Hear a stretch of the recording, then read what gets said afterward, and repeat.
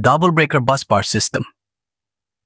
In Double Breaker Busbar System, each feeder has two circuit breakers. One circuit breaker is associated with one bus. Another circuit breaker is associated with another bus.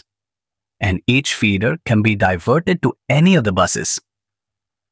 When the circuit breaker associated with a particular bus is closed after closing its associated isolators, the feeder is connected to that particular bus. At the same time, the isolators and circuit breaker of that feeder associated with the other bus are in open condition. Let us consider the example of feeder 3 as shown in the figure. Here you see feeder 3 is here, being fed from bus B, since feeder 3 is here connected with bus B only, because the circuit breaker of feeder 3 associated with bus B is in closed condition along with the associated isolators. Means bus B side isolator of feeder 3 is in closed condition and the line side isolator of feeder 3 towards bus B is in closed position. So bus B is connected to feeder 3. Means bus B is feeding feeder 3.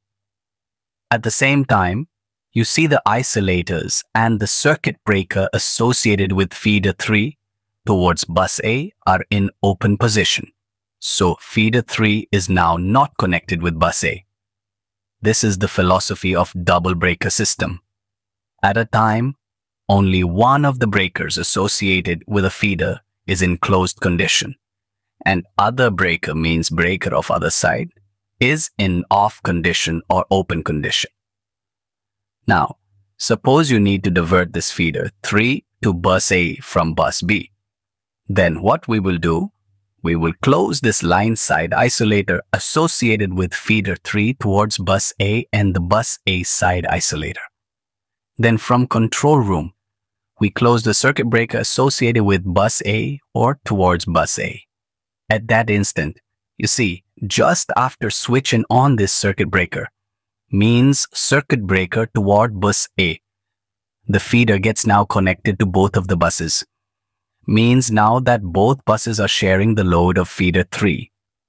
Now switch off the circuit breaker of that feeder towards bus B from the control room and then open the isolators associated with this circuit breaker. Means bus B side isolator and line side isolator of feeder 3 towards bus B. Both are open. Then the feeder is diverted to bus A from bus B without any interruption during this operation. Have you seen any interruption? There is no interruption. That is the main advantage of double breaker bus system.